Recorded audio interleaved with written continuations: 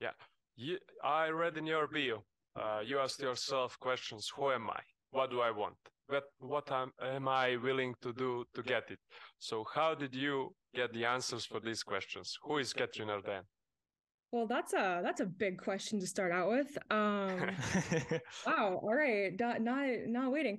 I think everyone who's in their early 20s, which I was when I started writing, is asking themselves those questions. And I feel like sometimes you don't so much as learn the answer as the answer happens to you, if that makes sense. And in my case, I did not go into my 20s sort of after university with plans to become a novelist. I had specialized in languages. I was hoping to be an interpreter, but I took some time after uni to work on a farm in Hawaii. I was trying to find myself, as so many people do. And what I started doing was writing a book. It's funny, I didn't intend the book to be the means of finding myself. I was just bored. Literally, I was just bored. And I think it's really true that sometimes the most important things in your life happen for less good reasons. Like, not because you had this calling or because you had this massive like sense of mission. Sometimes, not always. And in my case, it was a bit of an accident. I was bored. I started writing a novel. I loved books. I loved to read growing up. And I discovered that I enjoyed writing books. I enjoyed telling stories, and I decided to at least attempt to finish the one I'd started.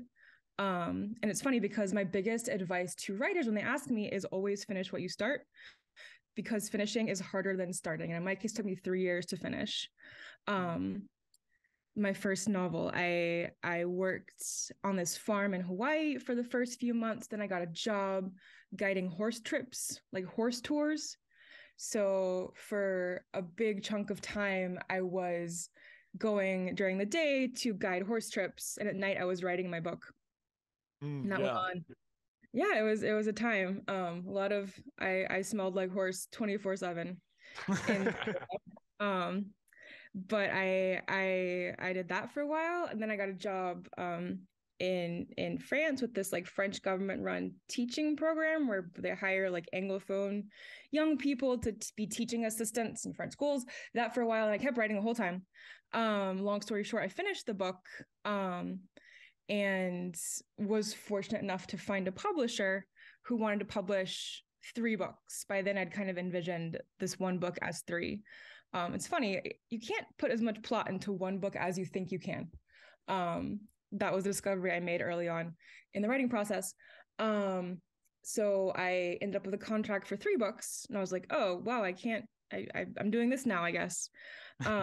And then I wrote a kid's book kind of in between, which ended up being 4 kids' books, and that was 7 books ago. So I feel like I'm a writer now. It happened to me more than I chose. You found yourself.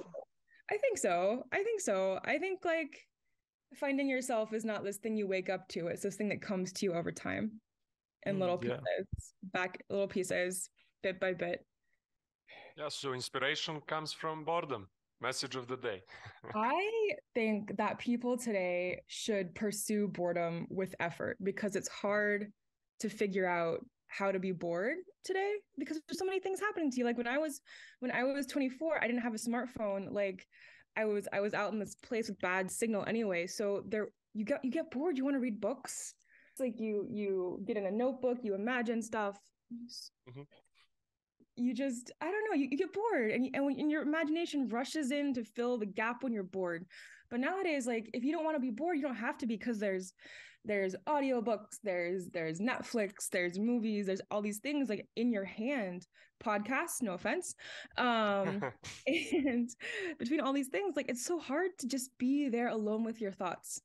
That's why I love the woods, in part because it allows you to kind of really be alone with your thoughts. Or I like to garden. I have a big garden, and I enjoy gardening for the same reason.